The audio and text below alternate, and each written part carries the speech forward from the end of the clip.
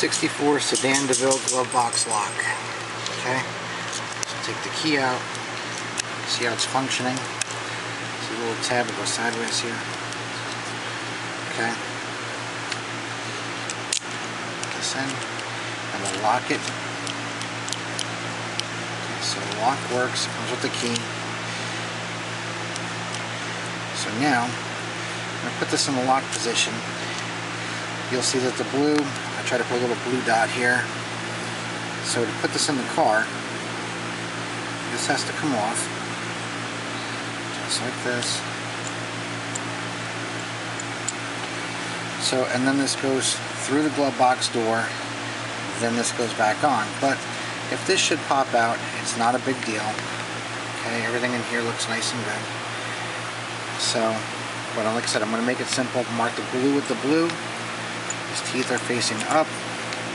Then just like this, through your glove box door, and tighten this up as best as possible. Once it's in the car, and go ahead and unlock it once it's in the car, and make sure you got it. So if for some reason you unlock it and it doesn't do this, just take it apart, and something's probably misaligned. But you know, you can do this very carefully by holding this up, just like this, so nothing falls out, and then just kind of sneak it through the glove box, and you don't have to worry about it coming out. But if it does, like I said, it's no big deal. I showed you how to put it back in.